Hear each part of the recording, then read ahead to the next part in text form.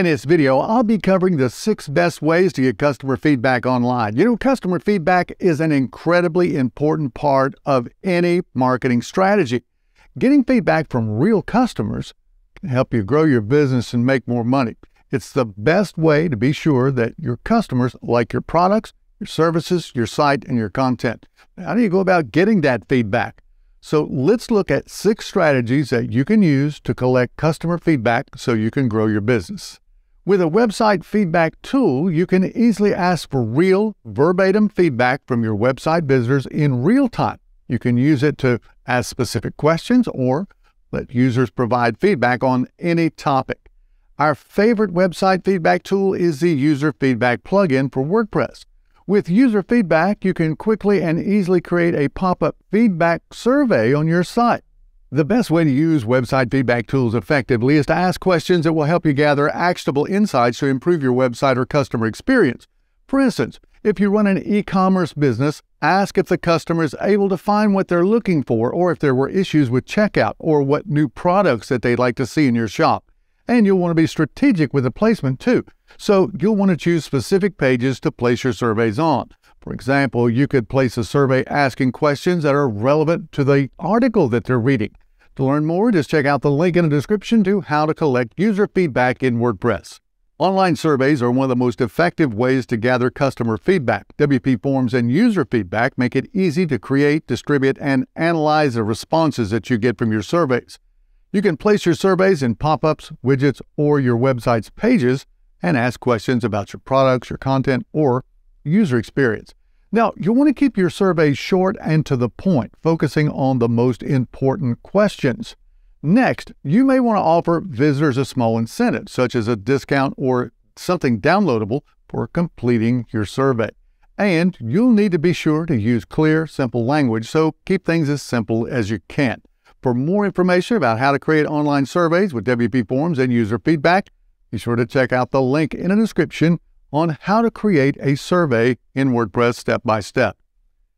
Email is another effective channel to use when asking for customer feedback. Not only can you send surveys out to your email subscribers through targeted email messages, but you can also send them as a follow-up when a customer makes a purchase or interacts with your business. The best way to use email for customer feedback is to write a simple explanation of why you're using this survey, why this person is receiving it, and then make the call-out button or the link to that survey the focus of the email. Remember, if you're sending a survey after a customer interacts with your business, you need to send a reply email right away while their experience is still fresh in their mind. And you'll also want to personalize and segment your email surveys so customers will be more likely to respond. If you'd like to know more about how to get started with email, then be sure to read our article on the best email newsletter tools and services. I'll leave a link in the description. Text message surveys are a quick and effective way to gather customer feedback because you can reach people right on their phone. Now, if you're going to use text message surveys, you'll want to keep your messages short. Be sure to address your recipients by name and respond immediately with a thank you after they complete the survey. And to keep track of how many people are coming to your site as a result of those messages, you'll want to use Google Analytics. So be sure to check out how to track your SMS campaigns in Google Analytics. There's a link in the description. Exit-Intent Popups are another great way to get customer feedback. Now, these are pop-ups that appear when a user is about ready to leave your site. It's one of the best times to ask for feedback. So you could ask if they were able to find what they needed, or you could put an Exit-Intent pop-up on your pricing page or cart page and ask them what kept them from making a purchase.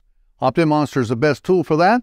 Just make sure that you use exit pop-up surveys on pages that make sense, like when someone's about ready to leave a cart, product, or a guide page. Now, you might also want to consider offering them a discount or enter them in a giveaway or other incentive. Just be sure to keep it very short. Most people who are about ready to leave your site aren't interested in taking a very long survey, so only ask a couple of questions. For more on pop-ups, check out the link in the description on how to add a pop-up on WordPress. 2 easy ways.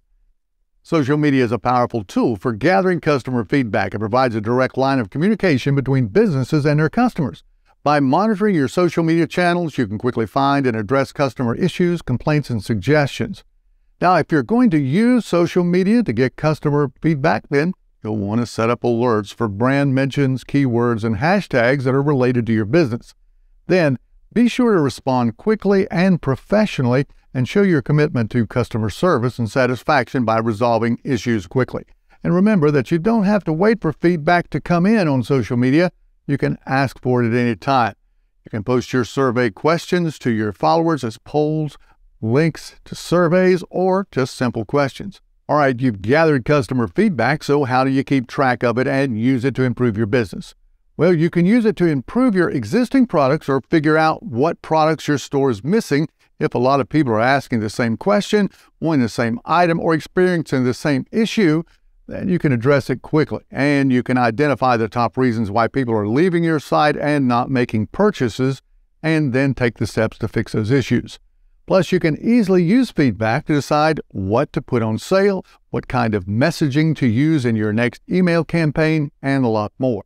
And there you have it in just a few steps. Now you know how to get customer feedback online. With Monster Insights, you get the website stats that matter. See why over 3 million websites use us. If you're not already using Monster Insights, there's a discount link in the description. Thank you for watching, and don't forget to subscribe for more tutorials, explainers, and helpful content like this. We'll see you next time.